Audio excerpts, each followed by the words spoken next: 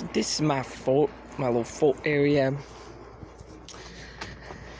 And here is the motorbike. It has been put back together for the most part. And I am waiting on my little repair kit so I can give it a new piston, because the other piston, well,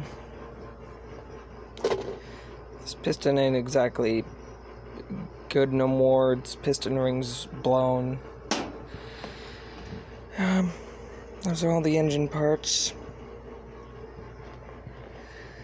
And I'm gonna be getting a new head gasket for it, so yeah, just thought I would post up what's been going on with the motorbike, because you guys probably haven't seen it in a while. So yeah, hopefully this thing should be riding soon.